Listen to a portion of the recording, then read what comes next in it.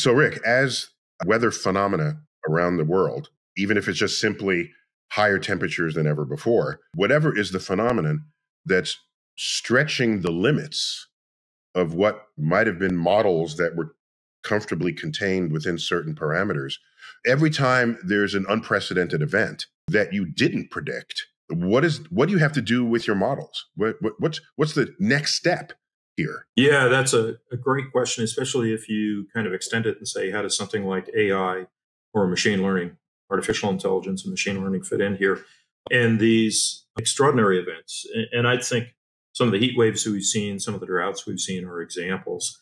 They end up providing an incredible volume of new data, and our artificial intelligence applications depend critically on what we call training data.